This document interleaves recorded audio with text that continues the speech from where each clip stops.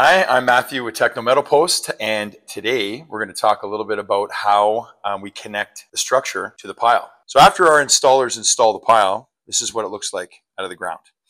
And we get a lot of customers ask, okay, so now what? Well, this is what our adjustable anti-flip bracket looks like. So it sits on top of the pile shaft like this.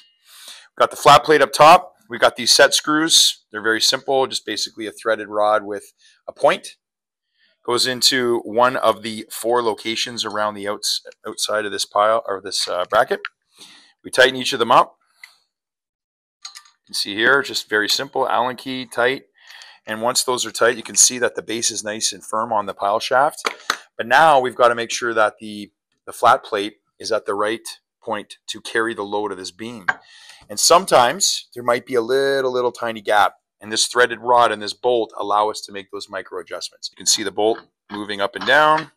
Once we make that final adjustment, boom, there it is. Now we do the final tightening.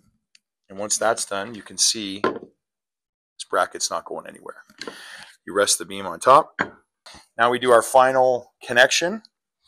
And on these plates, there's a lot of holes there that you can use to put your screws in. And so once we got that right location,